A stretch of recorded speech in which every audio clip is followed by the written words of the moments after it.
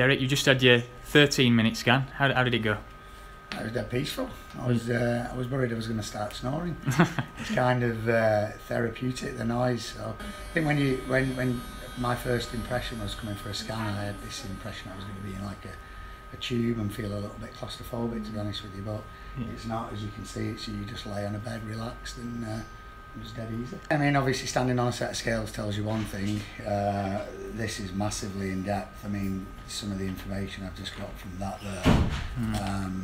It compounds what I kind of know, but it scientifically backs up that how important it is to do what I'm doing. You know, fat round organs and bone density, and you know, it's huge. It'll take me some time to have a read through it. So it adds to the motivation of needing to do it, because it's not, what it sort of says is it's not just about what you weigh. Yeah. So at the same time as losing weight and working in the gym, it's about getting healthy and getting myself within range of something that's acceptable, really.